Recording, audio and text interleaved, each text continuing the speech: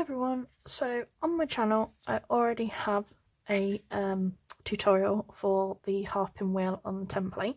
So what I thought I would do for you is I thought super quickly I would show you how to make the freehand versions, because obviously not all of you have got the templates and some of you do prefer the freehand methods.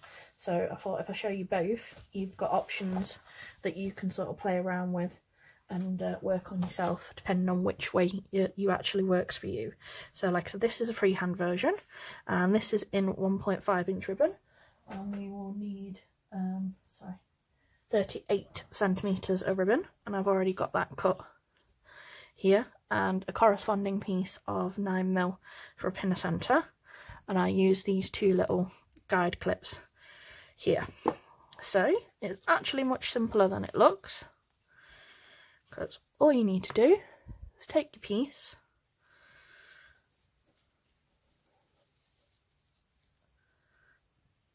and we make this shape. You see? Like so. So you start long and then you bring those over like so.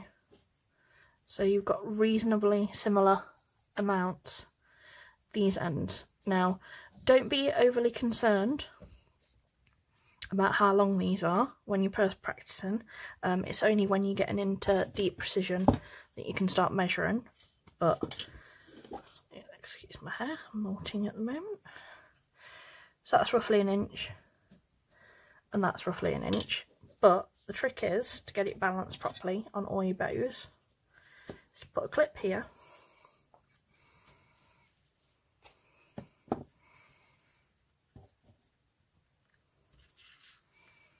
and a clip there, like so. And what you do is take this corner and this corner, bring them dead centre, and if you've done it properly, as you can see, those line up like this, and then you can hold that in half, and to make sure you're putting your stitches in the exact right place, what you do is you crease the centre by adding a little bit of heat and pinching, so you've got that nice clear line, and that's what we use as a guide for our stitches. And then obviously I've got my double thread, which is extra strength Goodband thread, and a long darning needle. You'll always notice that all my needles are longer in my tutorials. Just helps you get your stitches more even. And what you want to do is we start from above, 1,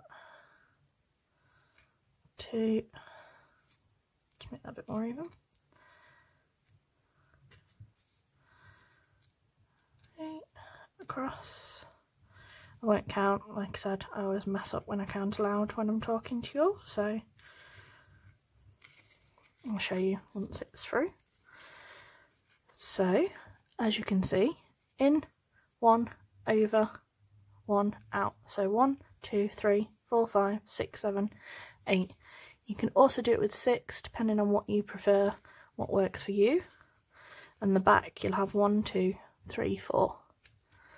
Okay, but if you start in, you must always come out, and that's a key thing. Evenness and in and out all the time. Okay, so leave your clips on.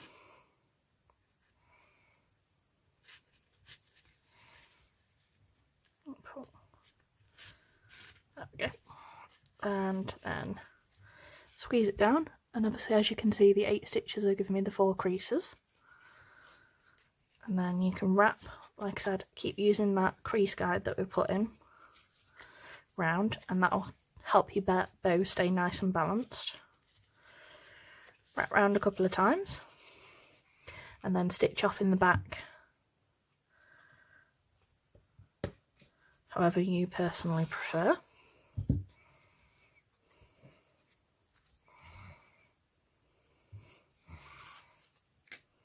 There we go. Rid of that excess.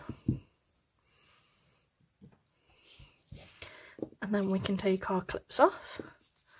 And obviously I always do my tails a little bit longer, but like I said, you could literally take them, cut them straight against the corner of your main bits of the bow. You could cut them down and add your spikes in. You can curve them.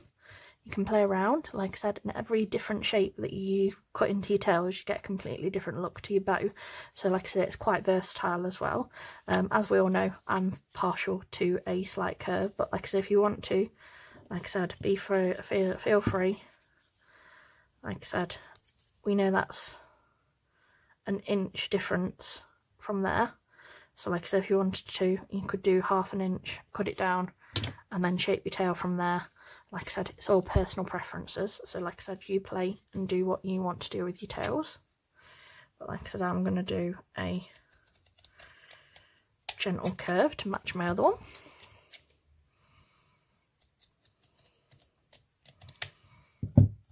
Like so. And don't forget to heat seal.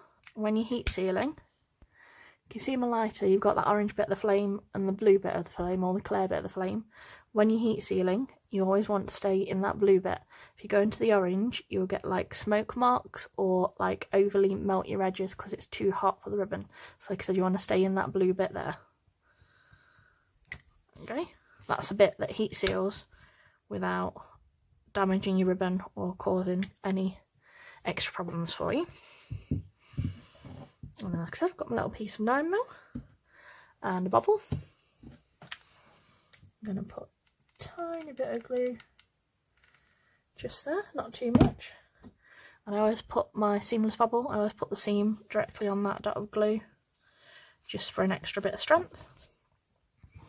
And I've heat sealed the end of my 9mm like so. Use that excess little bit of glue that we've got either side there, hold that on, and then I always wrap round nice and tight,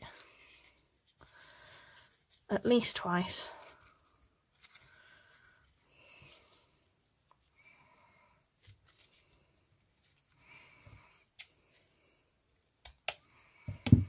Like so. Heat seal that end again, and then just a touch of glue just there, and then like I said, you've got two